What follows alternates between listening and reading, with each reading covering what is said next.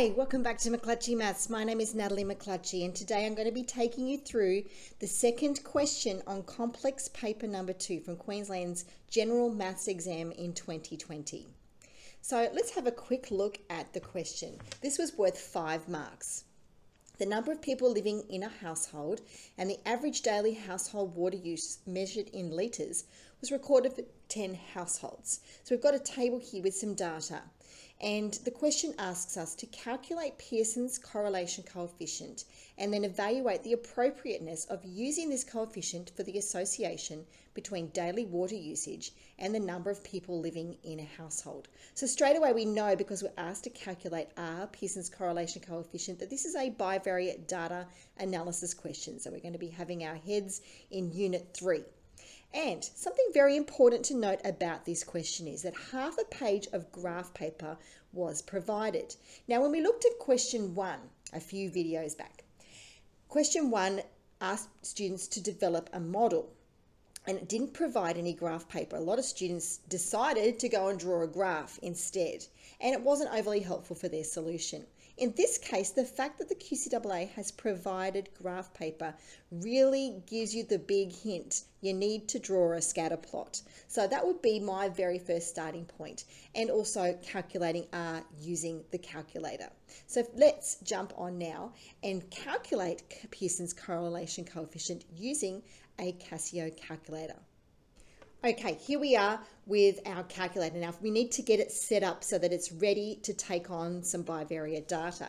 So the first thing I'm going to do is click on my mode and choose number 2 for statistics. And then I'm going to tell it A plus BX, option 2, which tells it I'm going to be working out the equation of the line. Now, I need to be able to do this in order to calculate R on my calculator. So let's put all the data in for our X values. That's the number of people in the household.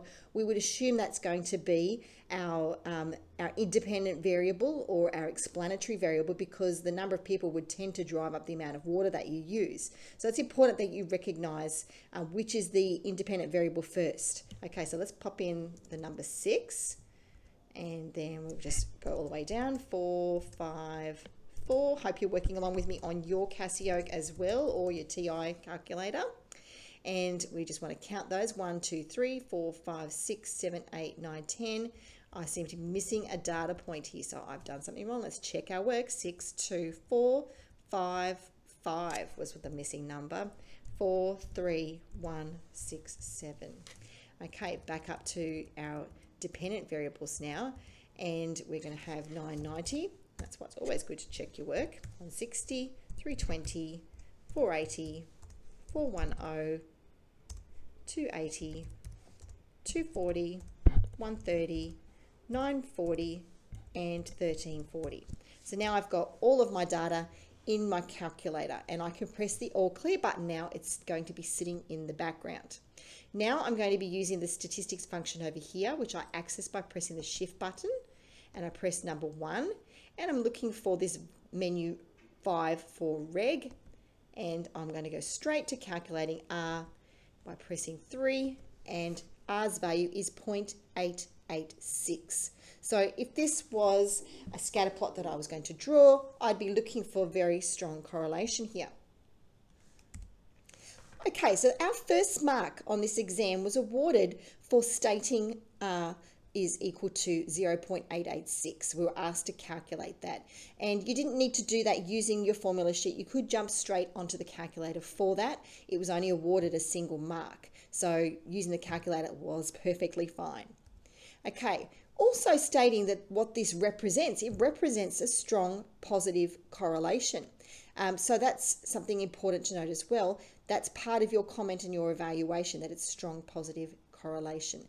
However, strength is not just enough to know on its own. Remember, whenever you're describing correlation, you need to talk about the form, the strength, and the direction. So we've got the strength, which is the strong, and we've got the direction, which is positive, but we don't know yet, is it a linear equation or a nonlinear equation? Now, something very important to note is that Pearson's correlation coefficient is only used for linear data, and we don't know yet if this is a linear relationship, so we need to work that out. Now, there's a few ways of doing this.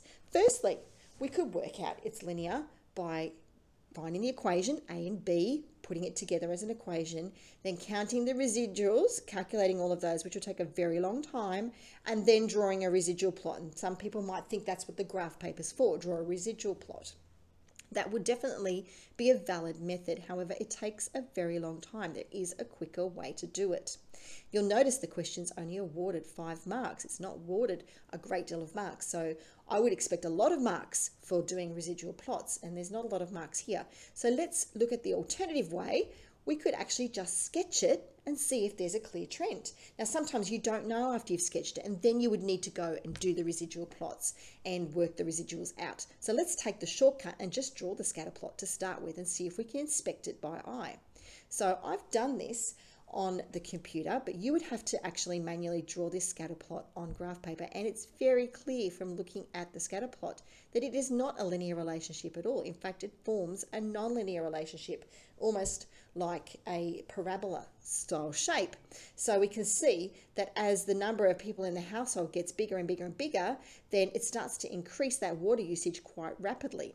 I'm not sure why that would actually be. Perhaps you might like to tell me in the comments, but we're not asked to interpret why. We're just asked to evaluate, is Pearson's correlation coefficient appropriate for discussing the particular relationship between water usage? And the answer is obviously no. Even though it was a high amount, 0.886, a high correlation, it's not actually appropriate for using as a linear model because it's not a linear model.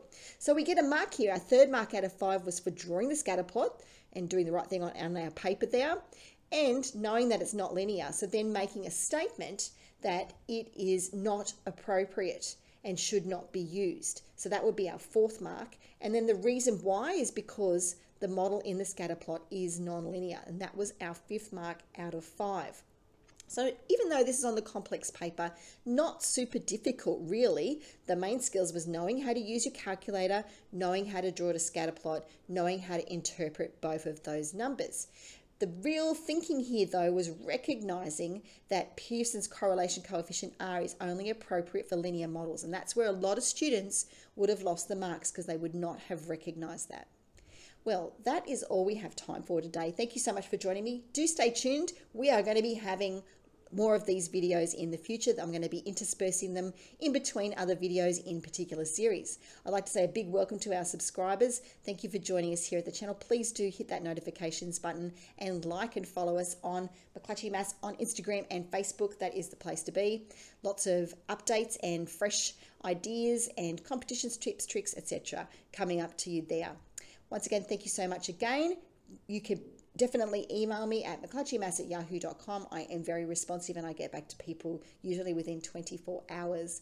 And if you need to send me a private message on Messenger from Facebook or on Instagram, I'll also get back to you there. Thank you again for joining me. I'm Natalie McClutchy. You've been watching McClutchy Maths, and have a wonderful day.